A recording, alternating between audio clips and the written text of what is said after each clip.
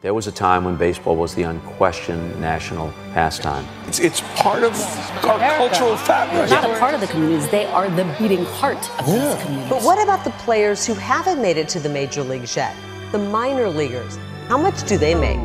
Major League Baseball has been exploiting the labor of minor leaguers for decades. Thousands of minor leaguers arriving to spring training, hoping to make their club's opening day roster, are forced to survive on the last paycheck that they received at the end of the season over 6 months ago. In the 2019 season, MLB generated a record $1.2 billion in profit and $10.7 billion in total revenue. Almost all of the 30 major league owners are billionaires and have a combined net worth of over $75 billion. When you talk about what you can do as an owner to help the club win, doing everything you can to generate extra revenues. In order to save a couple $1 million, these billionaire owners are paying their minor leaguers poverty wages. Many minor leaguers are making less than $5 an hour, and even at the minor league's highest level, the level just before the major leagues, they're making only $14,700 a year. You'd be amazed at how many people I ran into during my career that thought we'd make a lot of money. Meanwhile, you make more than me doing whatever you do. It doesn't matter. With no minor league union, MLB owners are free to use their uncontested power to set the terms and pay the contracts of minor leaguers however they see fit.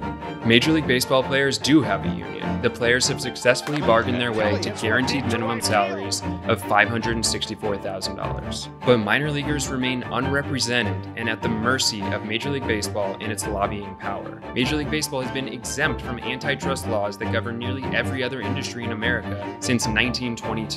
Some in Congress are threatening to strip MLB of its antitrust exemption. There is a reason why baseball is considered the national pastime. It's just not another business operation where the bottom line has got to prevail. You've used the word exploitation. That's strong. But that's what's occurring. On one hand, you have this group of owners that is all-powerful.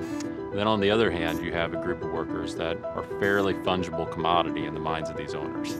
And they don't have a union at all. And they're desperate to get into this industry. So you have this perfect recipe for exploitation. I've been leading a class action lawsuit against Major League Baseball, trying to help rectify this injustice. MLB has been fighting the case for years, even trying to appeal the case to the U.S. Supreme Court.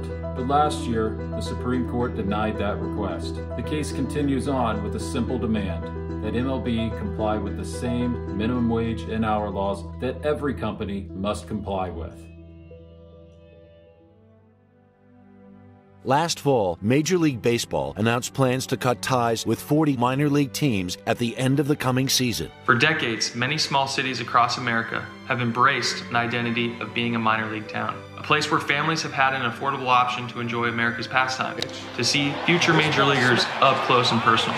But all of that is being stripped away in the name of greed. I grew up with the ding, ding, ding, the Columbia Mets, then the Capital City Bombers. Right. Hudson Valley Renegades. It's part of our cultural fabric. Yeah. Sure is. No question. And playing with those minor leaguers, I would never change that for nothing in the world, because I think, that reinstilled some of the desires that I had when I was a kid.